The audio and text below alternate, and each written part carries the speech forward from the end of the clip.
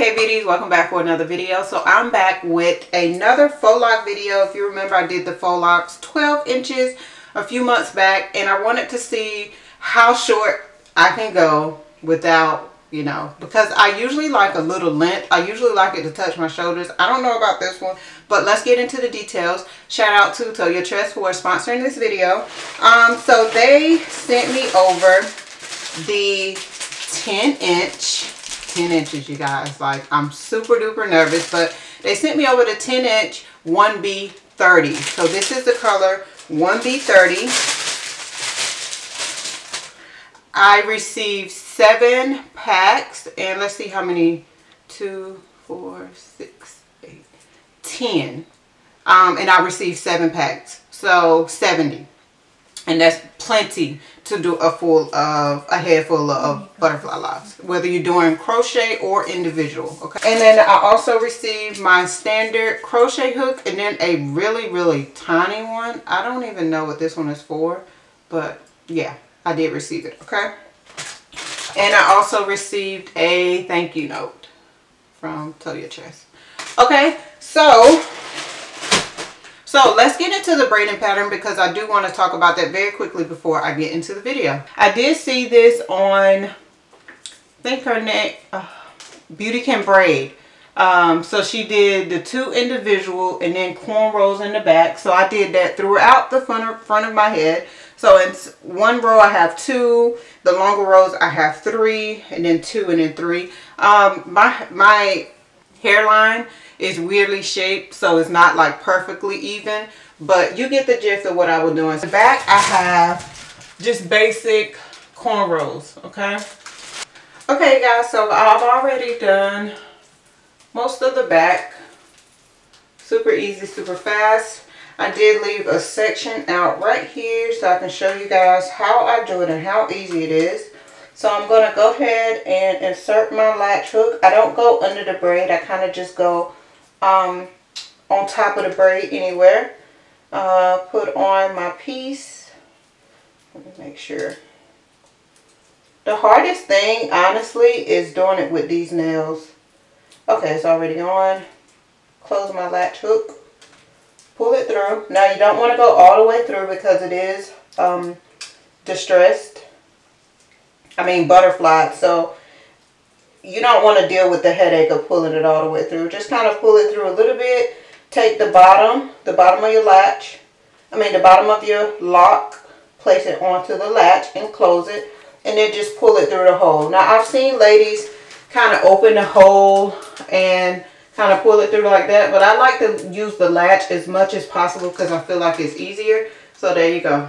Super duper simple. You don't want these to be too close together, so I do a finger width apart.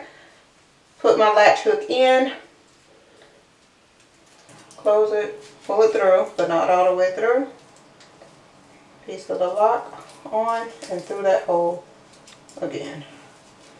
So some of them will be easy and some of them won't. I'm going to just be honest with you guys. Thankfully those 2 went on easily.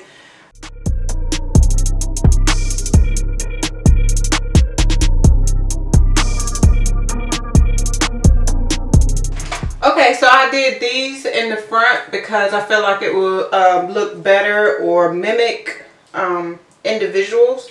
So I'm just going to do it just like I did the back, but I'm going to try my best to place it on the actual square, if that makes sense. So I'm trying to keep it in the center of the square so it'll look, or it will mimic individuals.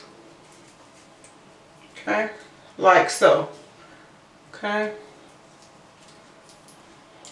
and then I'm gonna do the same thing right here. Try my best to get it on that square and then just pull it through. So I'm going to do that basically for the front of my head, and then I'll be done.